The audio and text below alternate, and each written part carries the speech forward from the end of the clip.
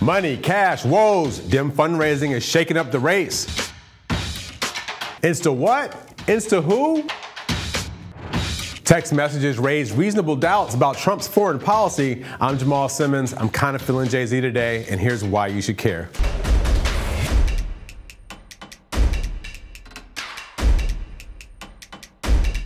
We're rounding out the 2020 Democratic fundraising numbers for the third quarter hauls. The big numbers are in, and former Vice President Joe Biden came in fourth place, raising a yawn-worthy $15 million. Elizabeth Warren just announced her numbers today, bringing in $24.6 million. That's just a hair behind Bernie Sanders, who has the biggest Q3 haul for 2020 Dems at $25 million. Get better, Bernie. The mayor of South Bend, Pete Buttigieg, brought in $19 million, and Senator Kamala Harris has $11.6. Entrepreneur Andrew Yang, the first-time candidate, he pulled in an impressive $10 million, making him the biggest positive surprise to come out of Q3. Now here's why you should care. A two-term vice president of the United States was outraised by the mayor of South Bend, Indiana. And he came in with just a few $1 million more than the first-time presidential candidate, the tech entrepreneur, Andrew Yang. Shouldn't the front-runner of the 2020 Democratic race be pulling in more cash, or at least be further ahead? It suggests that Biden's support is waning, even among the donors who are his base. Also, Biden has reportedly had a tough time raising money on the internet. It just soaked up a lot of their Facebook spending. The two progressive candidates in the race are just simply killing the game in donations and momentum, especially Elizabeth Warren. The Warren campaign said the Massachusetts senator gained 300,000 new donors in Q3 alone, and we've seen her poll numbers going up too. It seems this year that establishment candidates, they just aren't the jam when it comes to raising money.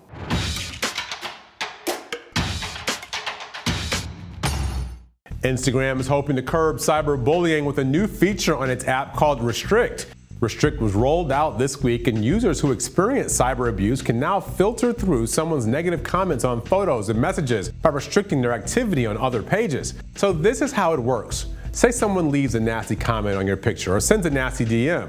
You can preview or not, and then you can choose to restrict the person's comment by simply changing the privacy settings for that specific user. Without your approval, the comments will never be seen by anyone but you and the bully, and he or she will be none the wiser. You may be thinking, why not just block them? In an interview with NPR, Instagram's Adam Mosseri said in the early stages of Restrict's development, teenagers reported that blocking often made things worse for them because it aggravated the bully. And simply blocking a bully doesn't allow them to see what he or she is up to be able to avoid a confrontation in person. Restrict is currently available for some English-speaking users, but because of the positive impact, Instagram said the feature will be available globally. Now, why you should care? Bullying is a general problem. And with social media embedded in our everyday lives, cyberbullying numbers are up. A 2018 Pew Research study found that the majority of teenagers experience cyberbullying, 59% to be exact. Just this past week, a teenager in Tennessee took his own life after schoolmates unveiled personal messages between him and another boy, outing him on Instagram and Snapchat. He shot himself hours after. This is an isolated case, and sadly, it's probably not the last one. But it is reassuring to know that some of these social media giants are taking over some of the responsibilities to help stop cyberbullies. I wonder if YouTube will introduce such a feature.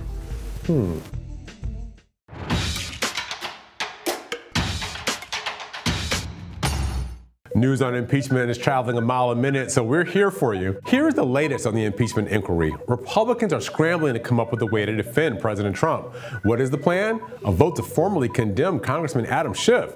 Now, this move won't get approval from the Democratic-run House, but it is backed up by GOP leaders. House Minority Leader Kevin McCarthy and House Minority Whip Steve Scalise stand with President Trump. According to Politico, Scalise said they are going to use the tools they have in the minority and fight to get the truth out, holding Schiff accountable for his falsehoods. Yesterday, text messages between U.S. diplomats and a senior Ukrainian aide were released. The texts show how a possible Ukrainian investigation into the 2016 election was linked to a desired meeting between Ukrainian President Zelensky and Trump. The texts also highlight how the president's attorney, Rudy Giuliani, was tied to U.S. policy on Ukraine and was involved in setting up the phone call between President Trump and Zelensky. That happened on July 25th. Now, here's why you should care. The president and his allies are pushing back against the Democrats. The water they're in is very dicey, though, as the president continues to give ammunition to his opponents with some of his live remarks, and more information leaks out of the government. So far, there's been no clear evidence of wrongdoing by either Biden, but people raise real questions about how Hunter Biden got such large fees. Will any of this matter in the end? You tell us. Thanks for watching Hill TV on YouTube. Be sure to click subscribe and hit the bell so you know when we post new videos, and head to thehill.com for all the latest political news.